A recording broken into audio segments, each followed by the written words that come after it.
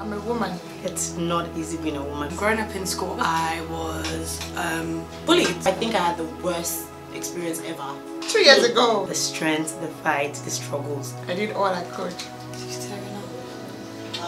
And it was as if I wasn't hearing from God. Being a woman is tough.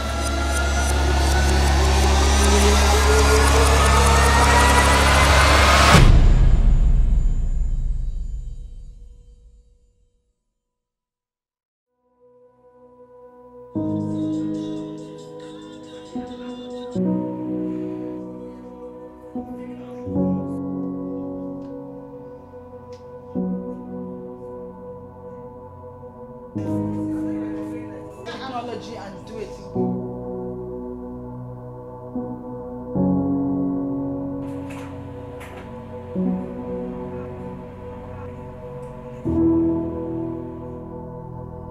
I met my husband in 1990. We've been together now 28 years. Pregnancy is like really hard because 9 months I'm sick, like the whole 9 months.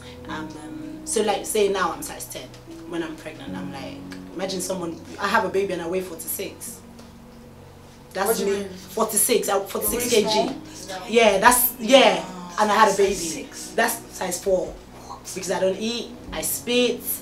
Just the fact that, you know, there's no perfect solution to a marriage. It's got to be what works for you, no matter what anyone else says works in their marriage.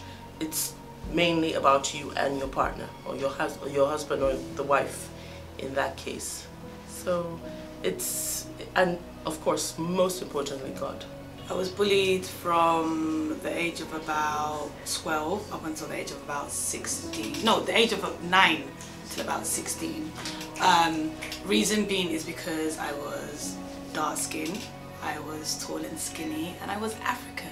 And growing up in the UK, when you're African and you're dark skinned, it's a stigma. You don't really get to fit in. All my friends are light skinned, so people always used to call me monkey, African boo-boo, and my mum didn't help matters as well because she always used to thread my hair. So people were like pointing like, what's that in your hair? And I'd be like, it's thread. Like I didn't know what else to call it. So I was bullied and it really knocked my confidence because I didn't feel like I was as pretty as all my other friends. I was heartbroken. I thought I knew what heartbreak was until I got that 2 years ago. They said, now it's time to push a baby. I had a epidural and I still couldn't. I was weak and I was having gas and air. And I remember the lady was like, this is the time to push, and I was like, I'm not pushing, I don't care, blah blah blah. And it's just 3 pushes, the head, then the body, then the leg. And I'm like, okay. So I pushed out the head and it's time to push, like 2 more pushes, and I just couldn't. I was just there, weak, really weak. I've been married for 2 years.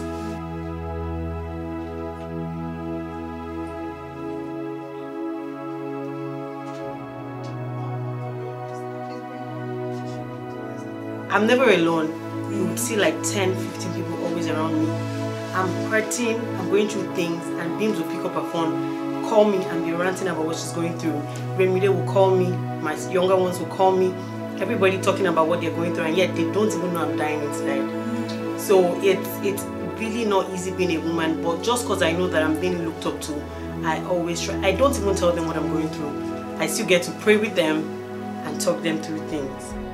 The whole time when I was pregnant, I was saying, God, please let him be very fine. Let him have a lot of hair. Let his eyes be complete. Let him be able to see. Let's how that does he have 2 eyes? Does he have does he have, like, it was funny Until the age of about 17 when I met this guy, and he was like the bad boy of the neighborhood, but he was like super cute, and he looked at me like all my friends. He was like, "Oh, you," and I turned around as you do. And all my friends turned because they always get guys, and he was like, "No, I'm not talking to your friends, I'm talking to you." And I was like, "Oh, okay." He was like, "You're beautiful." I was like, "What, me?" He was like, "Yeah, you're beautiful, like you don't see it now, but by the time you hit 25, I promise you, you're going to be the prettiest girl ever." And I was like, "Oh," and it melted my heart, and it kind of gave me a little boost in my confidence. but I didn't really enjoy breastfeeding. Yes, so I only breastfed for my baby. But yeah, it's the best thing that's happened to me. Well, I was in a relationship for 5 years and I was engaged for 2 years to a man that my parents did not like. Put God first. God is your source. It doesn't matter what that problem is. It doesn't matter what it is you're going to be facing, because you will be facing all sorts of challenges. 2 weeks before the wedding, everything scattered. The Sunday, and I got dressed. It just happened. I was away for a week and I got dressed and I went to church and everybody was just staring at me. I felt like a clown, like a monkey in the zoo that you're just looking at. Like everybody was just staring. I think a problem with this generation is they give up too quickly. So they think that that is always the first solution. But if you have it behind the back of your mind that you can't go anywhere, this is it. Trying to see if I was going to break, trying to see if I was going to cry. But that's what's made me strong.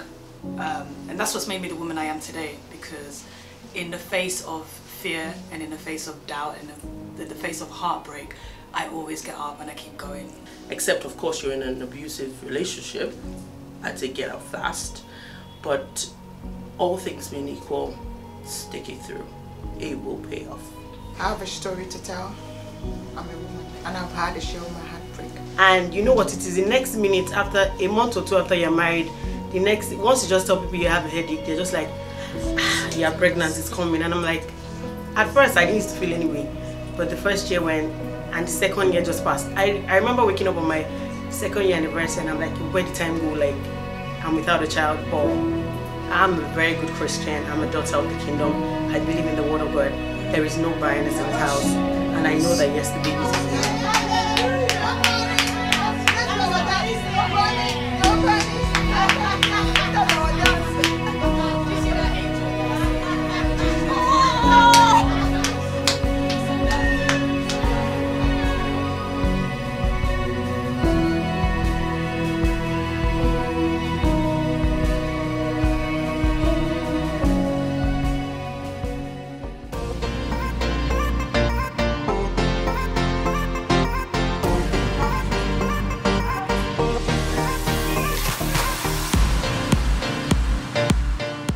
Malumi Sakirat. I'm the CEO of Bunnie Fabric. A woman gives life, a woman cares, a woman nurtures, a woman is literally everything. What's not to love about a woman? My name is Abimbola Ipaye. I'm the CEO of Bernice 24. The fact that the woman can be on top of a game, whatever it is you give a woman, she multiplies it and gives you a better, beautiful, amazing result. I'm a woman. I love being a woman. Hi, my name is Dele, CEO Just Colors. A woman is beautiful, a woman is fun, a woman is sexy. The best at work is the body of a woman. I mean, I love being beautiful, I love my hair, I love makeup, I love dressing up every day, I love my body. Hi, my name is Adesanya and I am the CEO of Sshhh Beauty. A woman is resilient, a woman is strong, a woman is confident, a woman is beautiful, a woman is powerful.